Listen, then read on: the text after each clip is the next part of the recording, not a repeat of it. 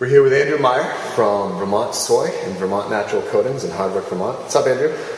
Great to see you. Likewise, man. Can you believe it was 19 days ago we met for the first time? You've been on a trip. It's great. Thanks for coming to Hardwick. Yeah, absolutely. Well, thank you, Hardwick, for showing me all the wonderful things that happened. Yeah.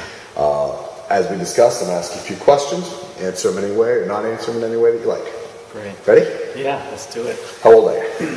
38. Okay. And political orientation? Independent. Religion or religious affiliation? None. Okay. Job titles here in Hardwick? Job titles. Well, a co-owner of Vermont Soy, owner of Vermont Natural Coatings, relief milker, probably a few other titles that I'm given that I don't know about. Yeah. And so you started with Vermont Soy, and Vermont Natural Coatings grew from that, correct? I started, Vermont Soy was actually founded by a friend of mine who made tempeh years ago. I was working in Washington, D.C. at the time, and trying to figure out how to get back to Vermont, move back to Vermont. I grew up in Hardwick, and my goal was to be back in here, living in Hardwick, and having a business that was related to agriculture, and ideally be back on the farm. So I grew up on a dairy farm, and being in Washington, D.C., trying to figure out how to get back to Vermont, and having been involved with agriculture policy while in D.C., recognized that I wanted to do something that would help diversify Vermont agriculture, and that's what got my interest in Vermont Soy.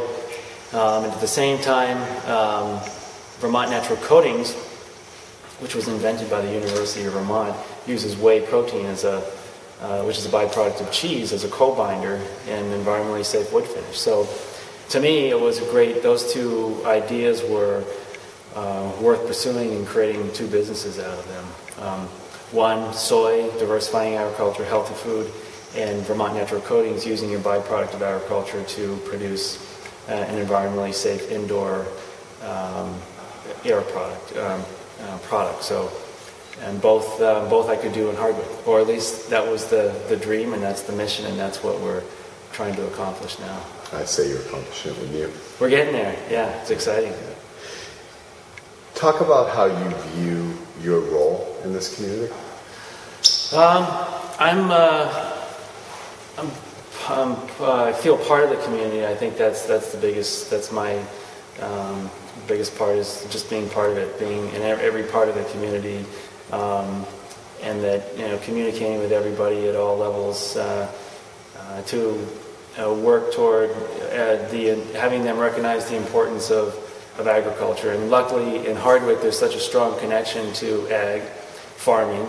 Most people's relatives have worked on a farm, lived on a farm, grandparents grew up on a farm. There's still a strong understanding of the work ethic and the importance of agriculture. So what I feel is trying to show that by what we do, and how in all aspects of, from the dairy farm to the businesses, how we incorporate not only farming as providing a raw product, but the significance and importance of agriculture in the whole community.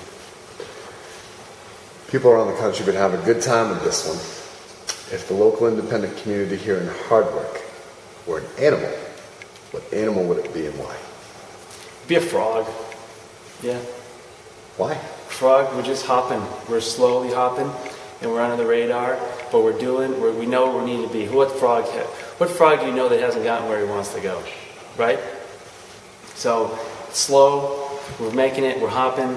It's slow hop at a time, but we're going to be where we want to be, and who wouldn't want to just hang out in a pond? Right? Did you prep for that question? That was an awfully quick answer. No, who wouldn't want to be a frog? I love it. Right? Absolutely. Okay, can you talk about a time when you as a business or an individual needed support and the local independent community was there for you? Yeah, I think just having the opportunity, I think, is that support. the small businesses involved in Hardwick we're risk takers. We're trying to move things forward, but the reason why we want to be here is because of what's already here and how we want to enhance that and grow that. So I think that's what the community has provided probably mostly is just being here, having this opportunity to walk in, having grown up here, and be able to take it to be part of it and grow it. Speaking of returning to roots and returning to community, can you talk about briefly that wonderful project that you've got where you own some land in downtown Hardwick with an old building? Yeah, the Center for an Agricultural Economy, which is a nonprofit that was founded in 2004, is really trying to engage the community and create the awareness of the importance of a healthy food system, and also an economy that's supported and based on food and agriculture. So, the simplest thing we did in the beginning was to enhance the community garden, bring awareness of food and get the local people, giving them opportunity to grow their food. And from that, it's grown into purchasing 15 acres in the middle of the village that we're going to create an agricultural education center where we'll have trials for crops. We'll have gardens, hopefully a year-round farmers market. It's also the site of the community festivals. The local Kiwanis holds their festival there. This year was the biggest festival that we've had probably ever, and it was based on food and agriculture. Biggest parade.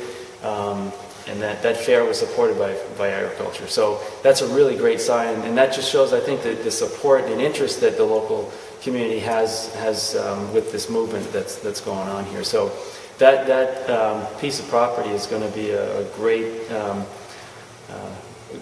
project for not only those who are really moving in the direction of an economy based on food and agriculture, but the entire community has a connection to this place. It was Hardwick at one point was the capital, the granite capital of the world, and providing and supplying the United States with the highest quality granite, and the work ethic that went on with harvesting stone from a mountain and carving that into premium value-added stone is very much like what we're doing here, of cultivating a piece of land, growing something, and then adding value to that to create a premium product that's serving the same market, but the same connection to the land, in a different way.